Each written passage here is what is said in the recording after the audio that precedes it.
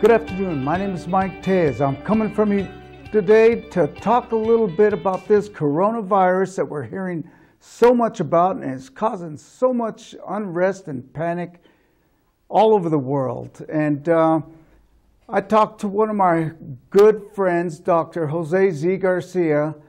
He's one of the smartest people I've ever met in my life, and we started talking about this, and I was stunned how much information he had on what was going on and how he brought into it something I've not heard about yet. He started talking about the border region and the borderplex, and I said, Dr. Garcia, we need to get on TV and we need to take this message out. I think the information you have is something people haven't heard about, and it is absolutely vitally important to us in the community we live in. Dr. Garcia, thank you for joining us today. Well, thank you for having me. I'm glad to be here. Yeah, great. Dr. Garcia, could you, first of all, let us know who you are?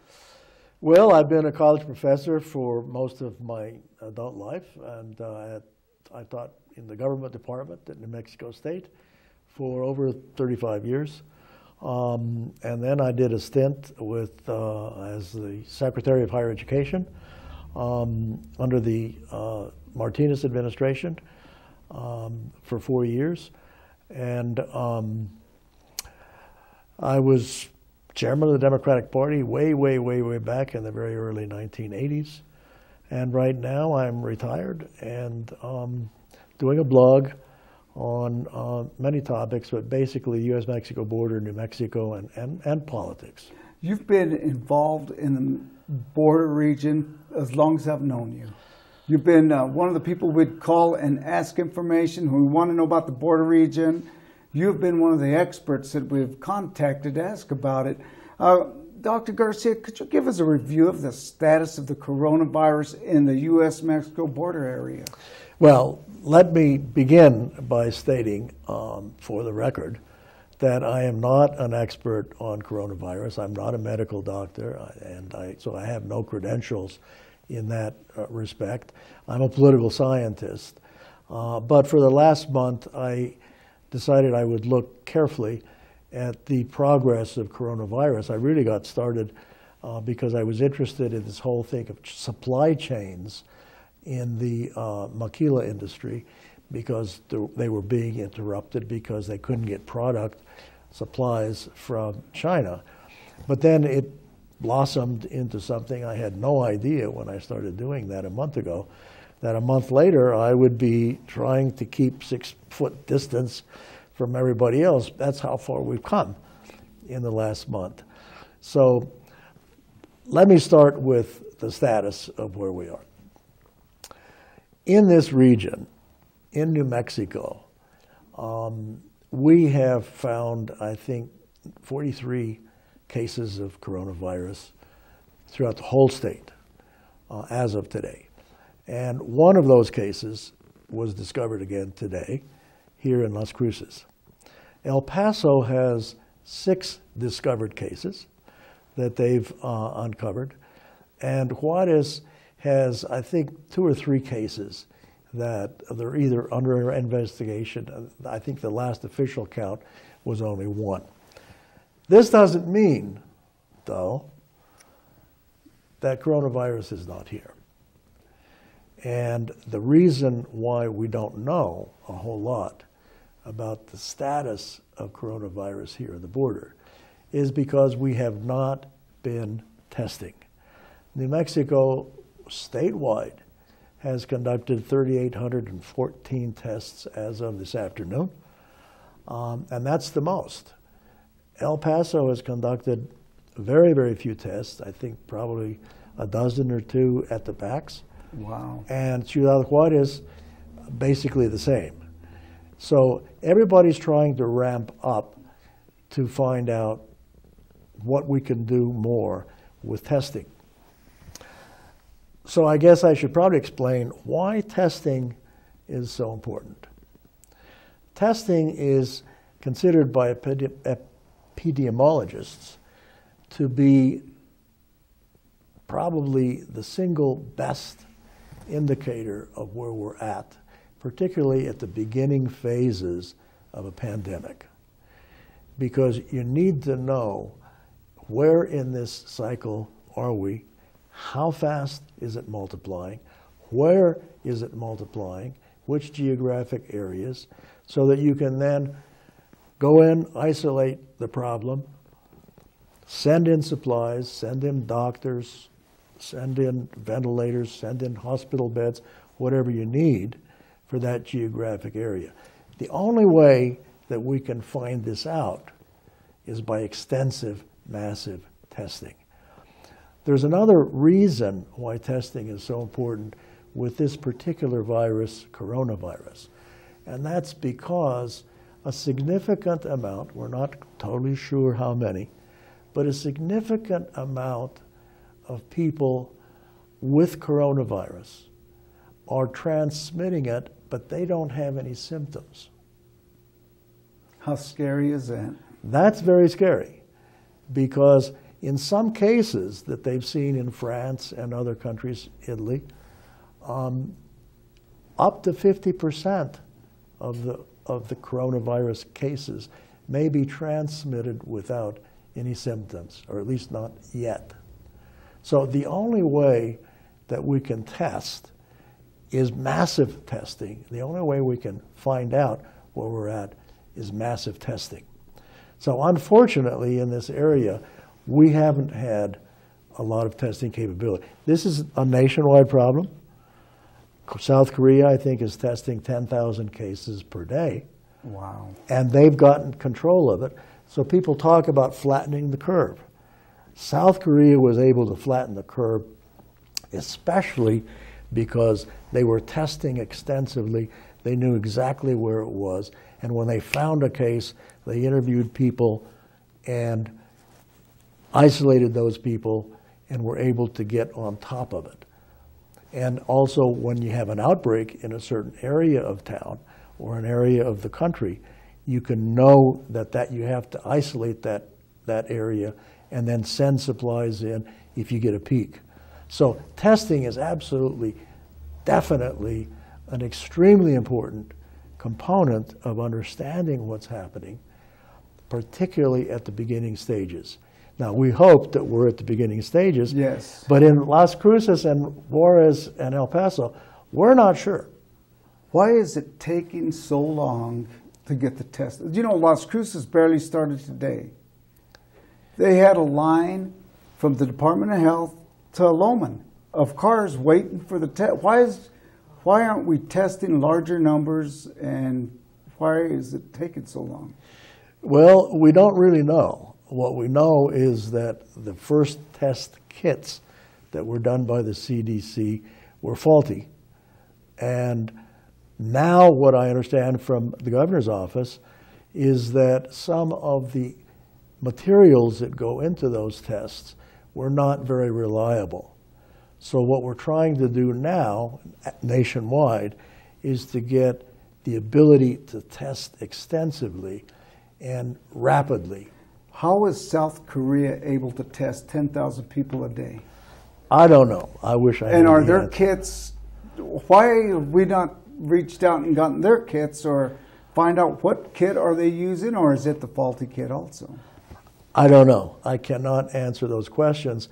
What I do know is that from reports, South Korea is testing extensively, has been testing extensively, and we haven't been until recently.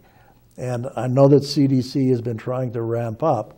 Roche, I guess, the company has tried to ramp up. Right Italy? now, in New Mexico, Tricor is testing. Okay. And Presbyterian Hospital is testing. And so we're ramping up that capacity to test. New Mexico is actually doing much, much better at testing for coronavirus than Juarez or El Paso. For example, yesterday in the newspapers, it turned out that Chihuahua is just now, getting the capabilities of testing 400 people. Oh my goodness. They do have a machine that can test 10 at a time. Wow. So they may be able to ramp up, but 400 for a state with 3 million people is not enough to begin to understand that. So In Juarez, they've been testing only people that had flown off of, that come back from China or Italy or some European country that was hot. And they were testing them extensively. And they didn't, for the first couple weeks, they didn't find any.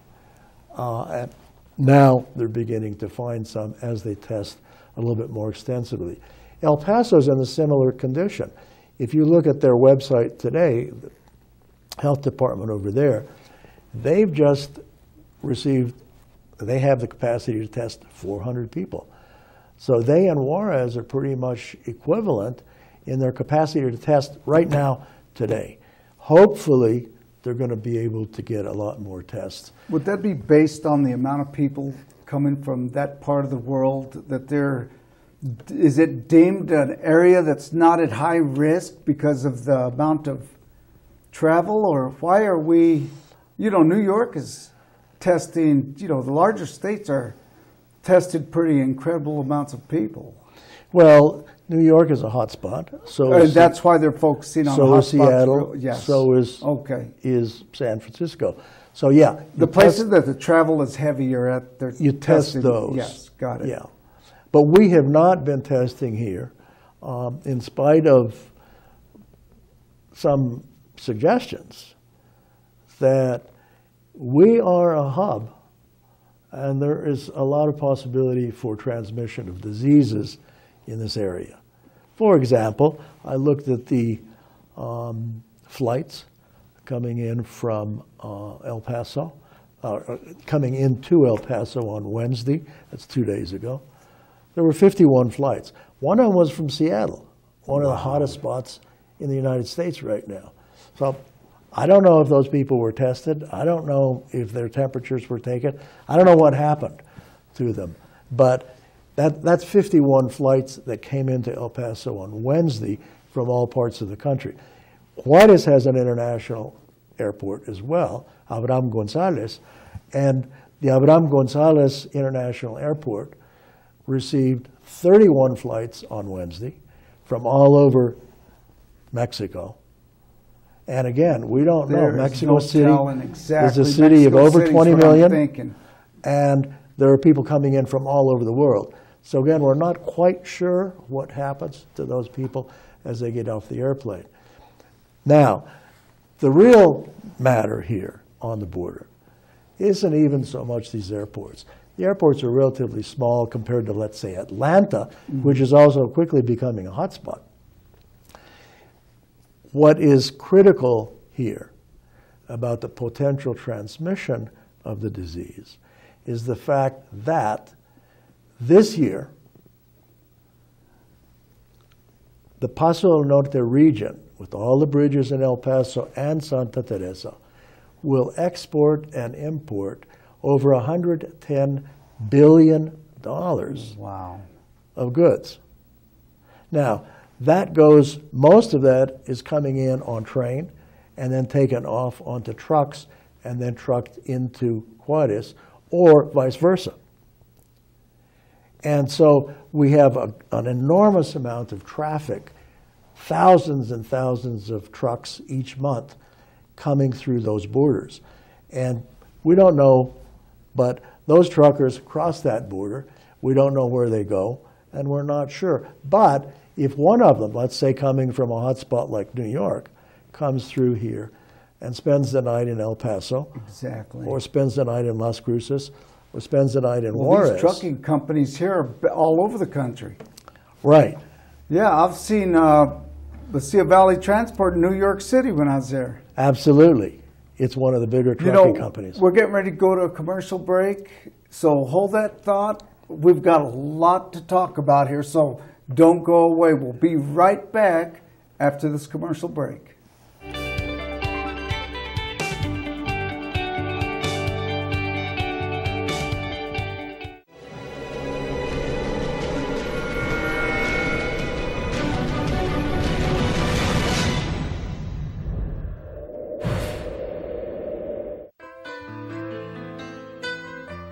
Hi, I'm Ray Bamberg with Here on Earth.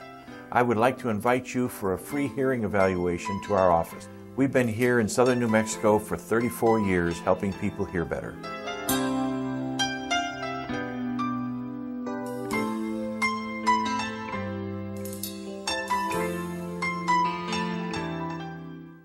Call Mark Goldstein, the Safe Money Guy, at 575-556-2472 to learn about innovative strategies now available to help you grow, protect, and preserve your money and financial future, regardless of market conditions.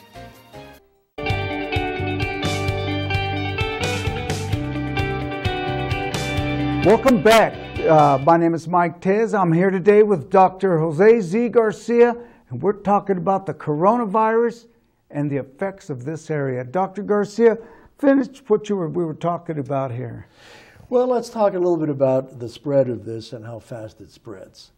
There was a piece in the Washington Post this morning that said it took 3 months for coronavirus infections to reach 100,000 globally, from the first time that we detected it in China until it reached 100,000. It doubled to 200,000 in the next 12 days. Wow. So this thing is spreading very, very rapidly. That's another reason why we need really solid testing to understand where it's spreading and how fast that spread is going. So testing, again, is about the only way that we know to do that.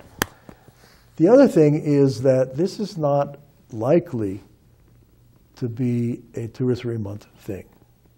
This is in for the long run. The last pandemic that came close to being as virulent and dangerous as this one was the Spanish flu, Oh, Lord. which attacked 1 out of 4 people in the world. Wow. Got the Spanish flu. And so we're talking about a very, very contagious thing. So it's real aggressive. The Spanish flu lasted 3 years, almost exactly 3 years. So what happens with these pandemics, as I understand it, again, I'm not an epidemiologist, but from what I've read, what happens is they tend to spike.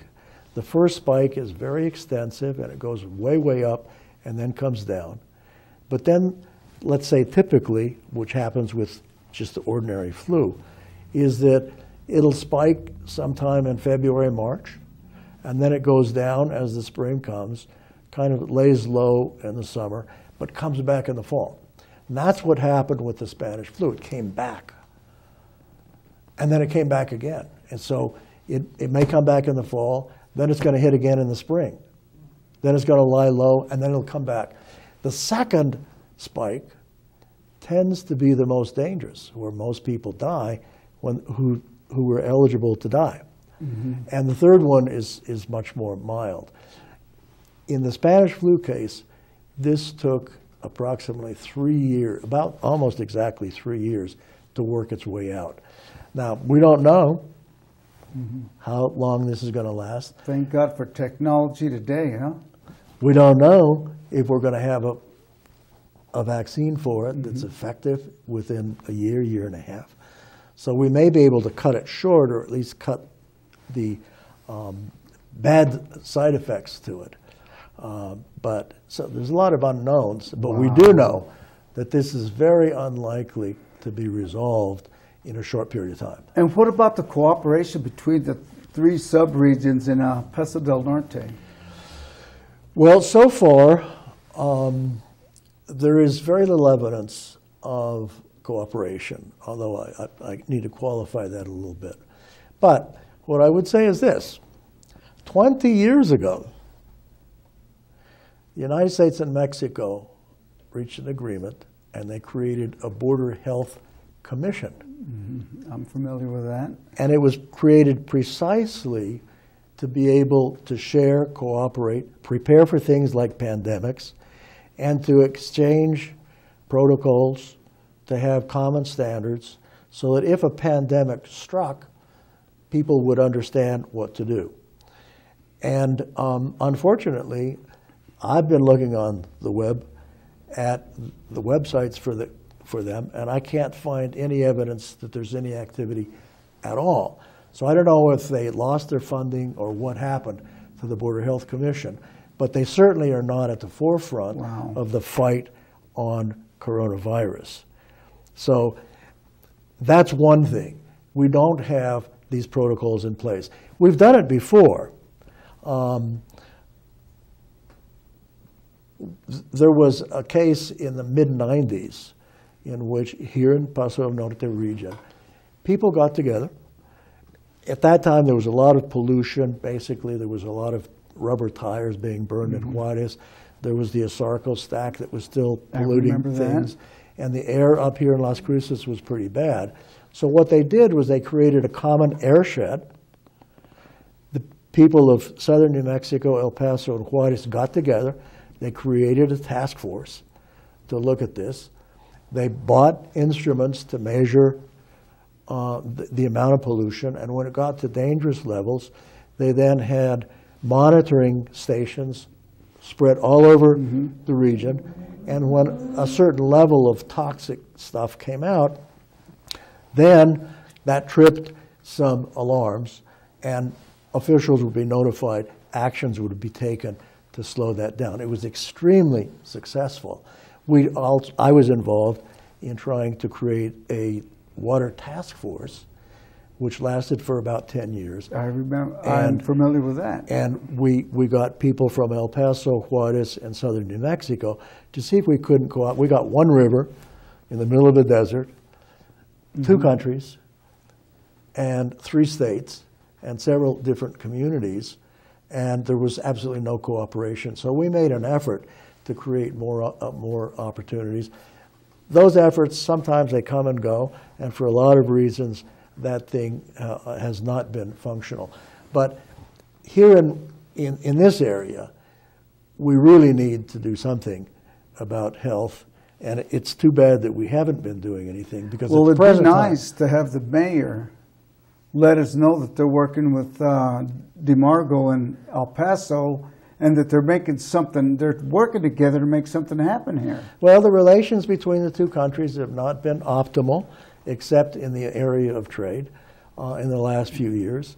And for whatever reason, it hasn't happened. I was pleased to see Mayor DeMargo, day before yesterday, get on television and say, we need to start approaching this as a regional effort. Right. The only problem is it's very late in the middle of a pandemic to actually be able to put everything in place. Right, they should have done that a month ago. So, well, it should have been done years ago, really, because these things take a lot of time to get everything in place.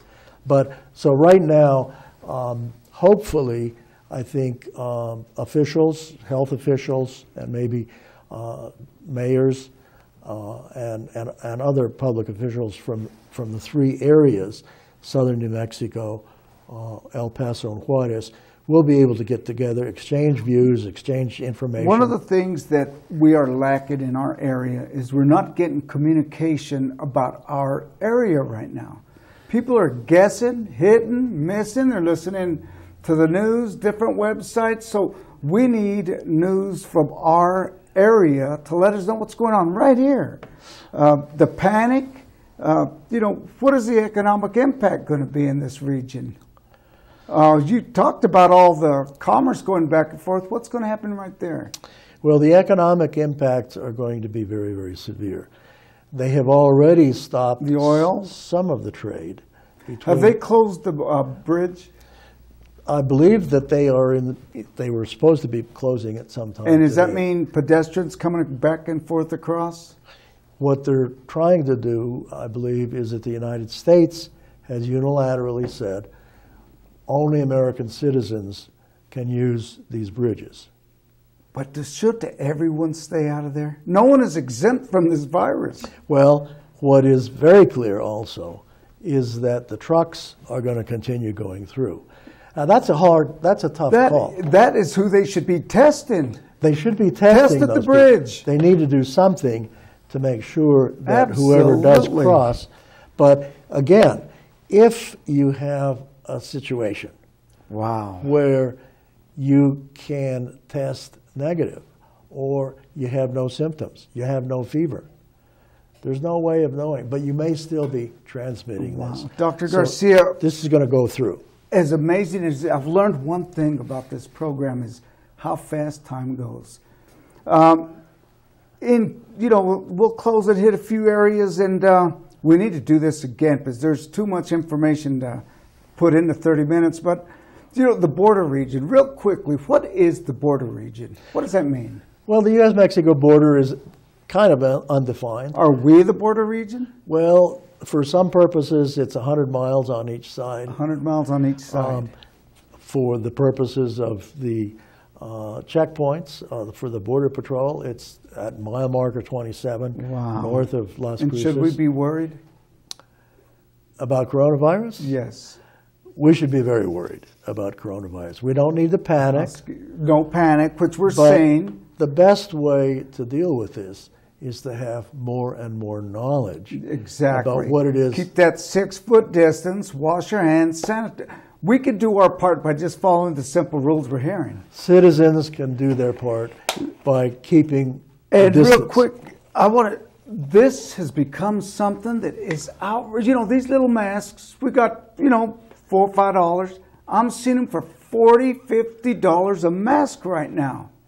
We need to quit panicking. I see the grocery stores panic, toilet paper. I don't know how that connects to coronavirus, but there is next to none. I went to a small store this morning. They had the small packs of water, $6.95 a pack. It said limit 2. Toilet paper, $1.35 a roll, limit 2. We need to quit panicking. We need to be vigilant, wash our hands, and if you don't have to go out, don't go out. Keep our distance, 6-foot distance, wash your hands. If you have sanitizer, use sanitizer on a regular basis. Dr. Garcia, I'd like to thank you. I can't tell you how excited I was to get your phone call the other day, and I definitely would like to get us back over here again, and we need to keep this news and keep current with what's going on. And I'd like to, I'm going to talk to them. Maybe we get up here next week and keep something going. But we thank you for your information. And I'll tell you, it's been a blessing hearing from you. And, in closing, I'd like to ask people, I'd like to ask them to pray with me. And I'm going to say a prayer. It's Psalm 91. And I'd like for you all to join me in this. He who dwells in the shelter of the Most High will rest in the shadow of the Almighty.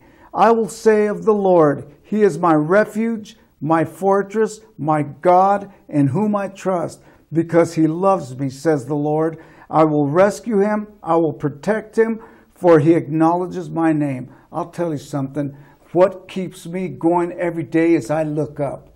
I pray to God. I thank God for Jesus Christ every day, and I pray to God, and I thank God for that protection. And you know what? If anything I can say, pray to God. Pray to God. Look up and not only out. My name is Mike Tellez. I want to thank you for joining us today, and we'll see you again real soon. Dr. Garcia, thank you. Well, thank you for having me.